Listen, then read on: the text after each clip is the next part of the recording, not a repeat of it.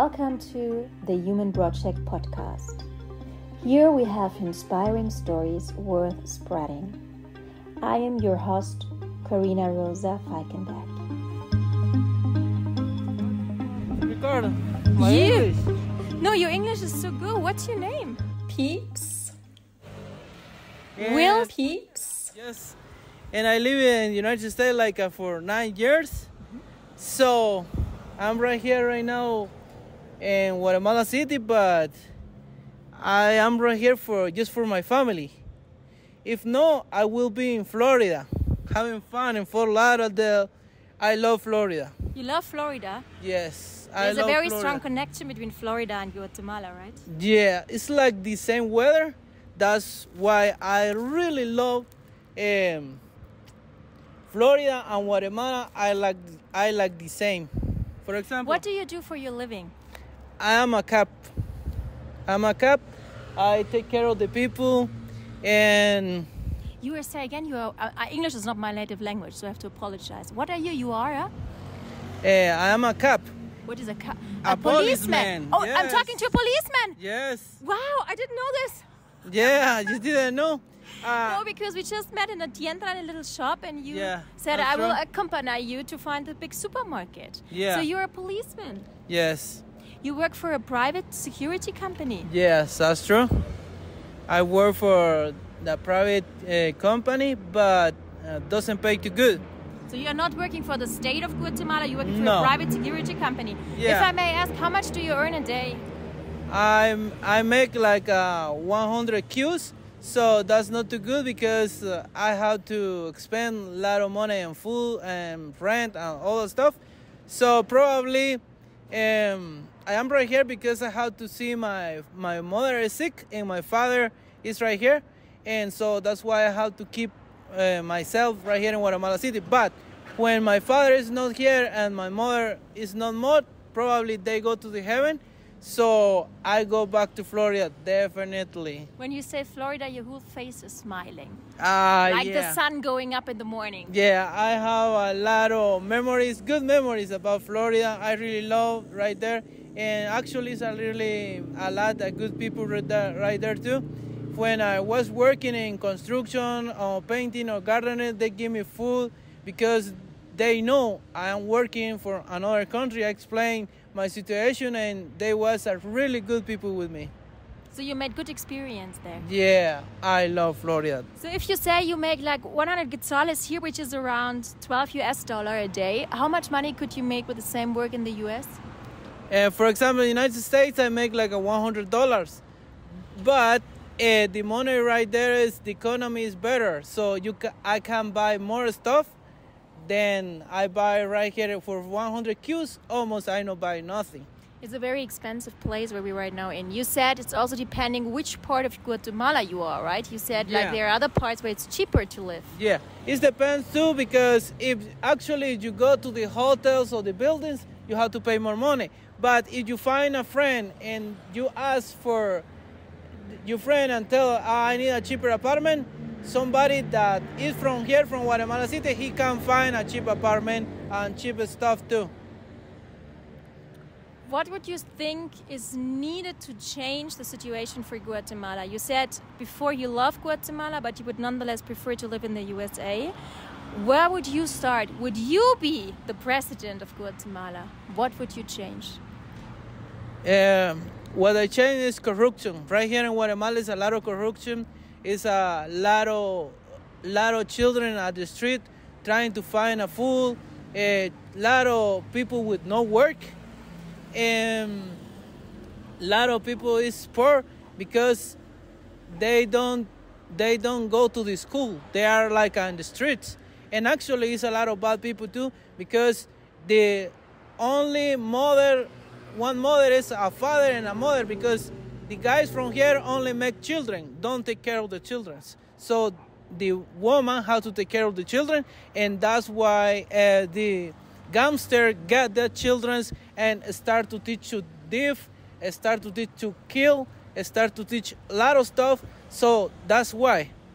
That's the reason right here the economy is so bad, because a lot of children don't go to the school. Actually, Only the rich people go to the best schools, and when they grow up, that is the time that learning, they know a lot of language. So it's a lot of advance against to the other people, the poor people. Only they know Spanish. That's why the schools teach them, so they don't have the same opportunity. Do you trust the government here in Guatemala? No way.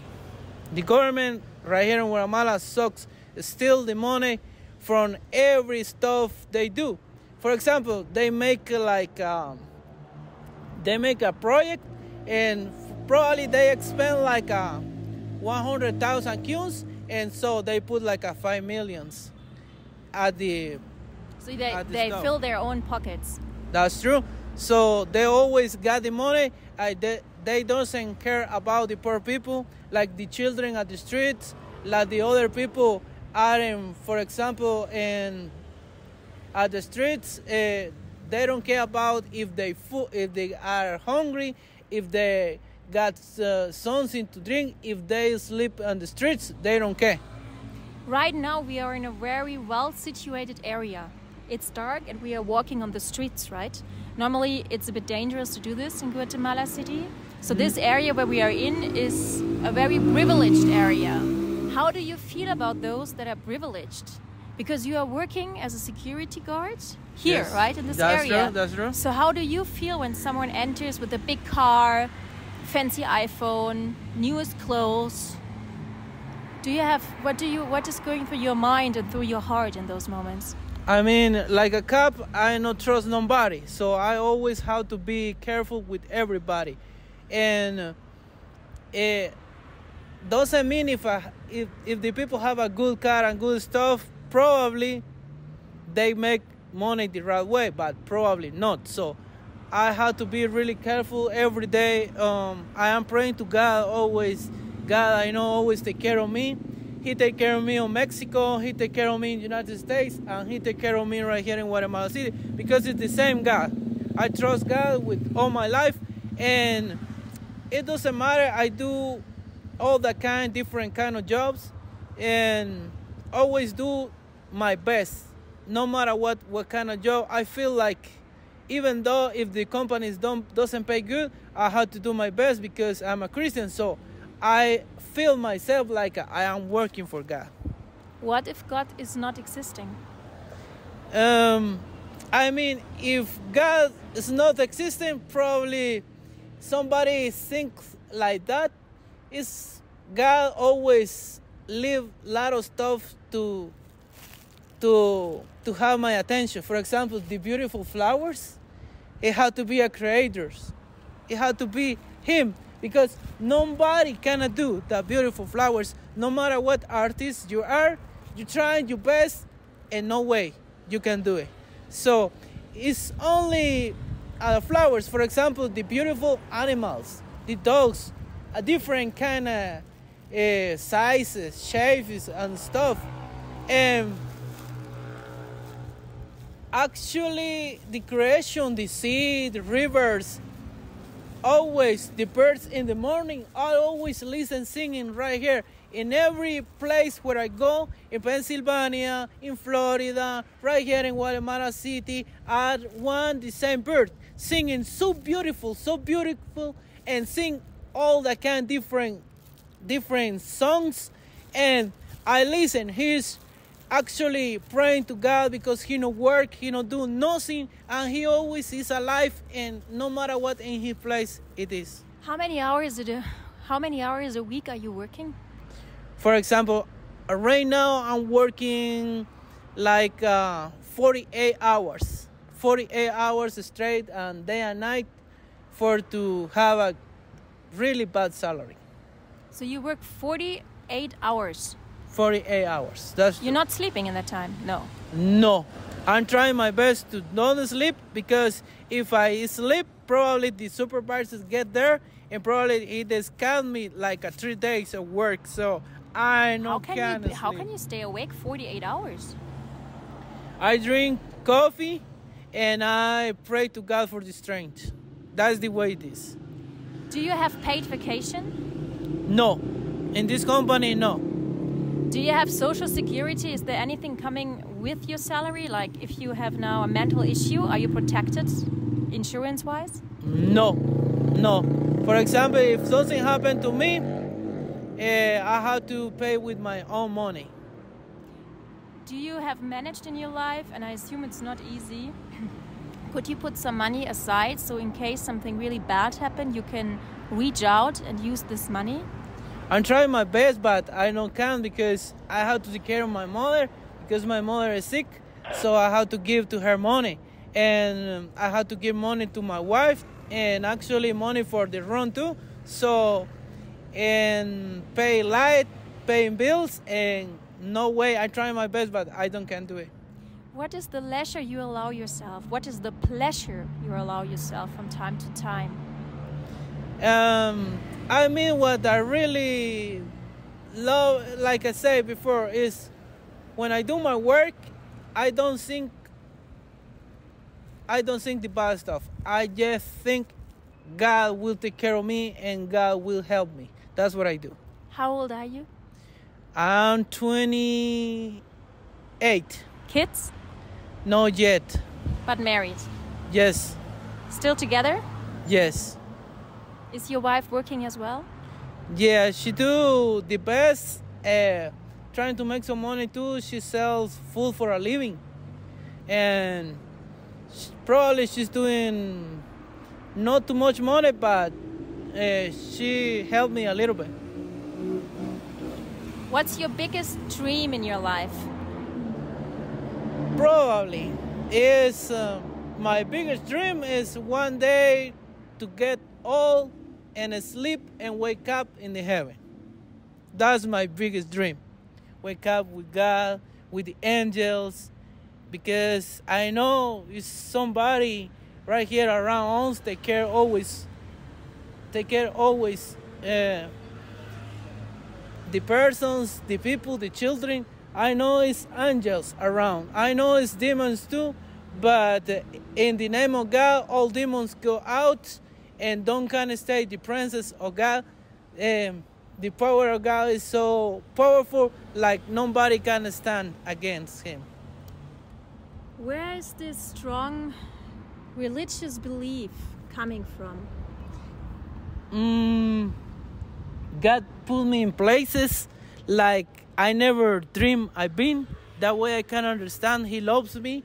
That way I can understand He take care of me. That way I can understand He always with me. For example, I crossed the desert of Mexico. And how did you cross the desert of Mexico? Walking.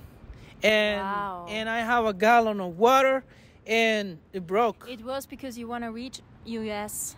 You left Guatemala walking on your own to reach the US? With a couple of friends, we start to walk and say we're going to be in United States no matter what.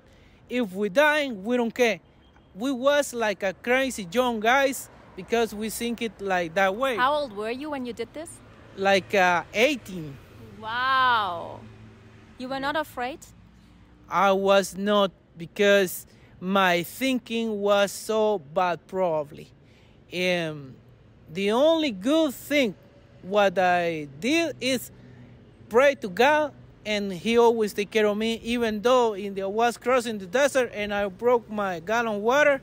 And I have a friend, he started to tell me, oh man, I don't count no water no more. I'm gonna leave this gallon of water. I tell him, no, I helped you and we drink together the water. And he told me, yes, we do it. And that's the way we get to Phoenix, Arizona. Were you legally, if you don't want to answer, I can totally understand. Was there a chance for you to be legally in the USA? It's no way, because the people from the United States, they always check you. If you have money, they give you the visa so easy. But if you don't have money, if they think like you are strong and going to work, they don't give you the visa. No way.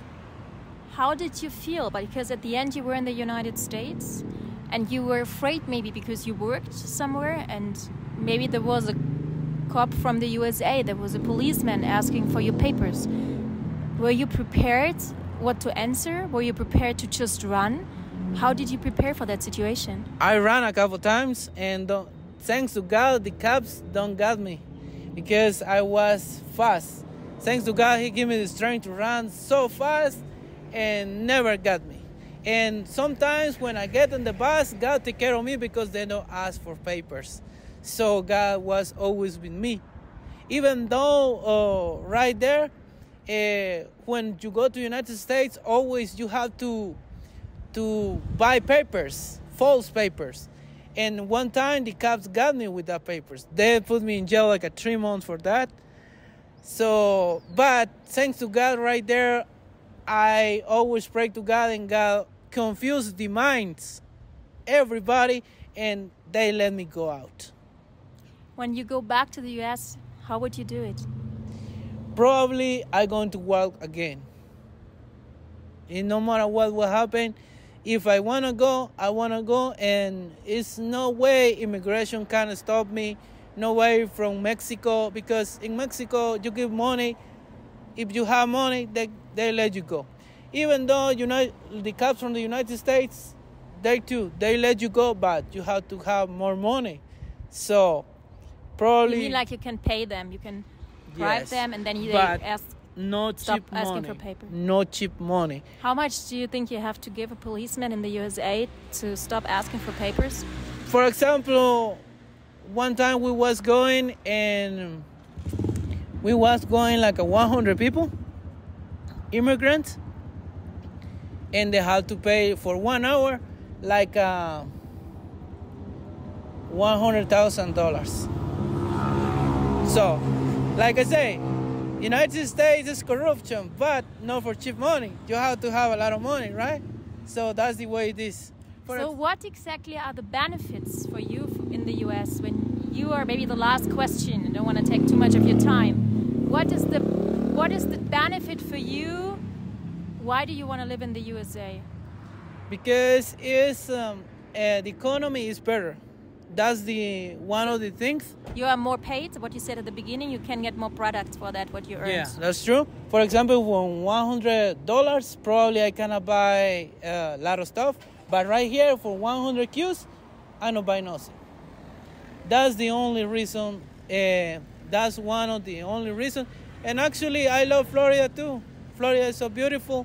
And actually, what I really know, and for example, we see in the news, all that kind of stuff, like United States is don't let the drug pass, again war with the Mexicans, but that's freaking lies. Because when I go to Phoenix, Arizona, and when I go to close to Guadalajara, the border was full of drugs, like big places of drugs. I mean, there's no way the cops from the United States can see that. But they receive some kind of money, a big money. That way they don't see that. So, I mean, in the news you see all that kind of stuff, but when you are walking there, you see different stuff. Like United States is corruption, but it's for big money, not cheap money. And that's the truth. I like what you said. I think it's a very clear view on those systems. None of them is perfect, and corruption is everywhere. It's just disguising, maybe better. Here it's obvious. You can talk even about corruption. Everybody knows what is meant. That's true. It's very courageous. Now, what was your name again? I'm sorry. You said it at the beginning, but I didn't even hear, and I didn't dare asking again. Your Willie name? Brian Sandoval. So Willie. Can I call you Willie? Yes, Okay. Willie. Willie, this is very courageous. I was not walking through a desert without water or losing my water and into a future where I don't even know what is going to happen. Neither into a future where I knew I do not have, how to say, I'm not welcomed, you know what I mean? And still you are doing this. This is very, very courageous and brave.